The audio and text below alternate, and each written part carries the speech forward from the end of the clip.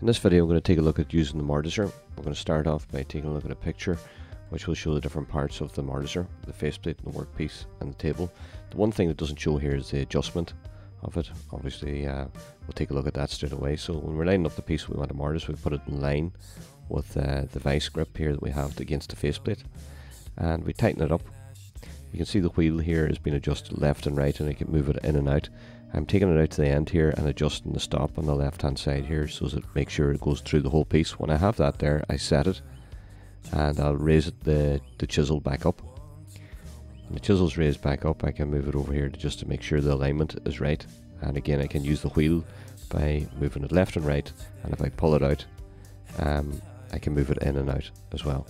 So I can start the mortising here now when I have it lined up, and I plunge the piece as I'm moving along it here. You can see that the opening in the hollow chisel is to the front, so it's spitting out the bits of sawdust and chippings in front of us. So I can, just by blowing that away out of the way, you can see closer to your piece, and if you need to go back over it again you can.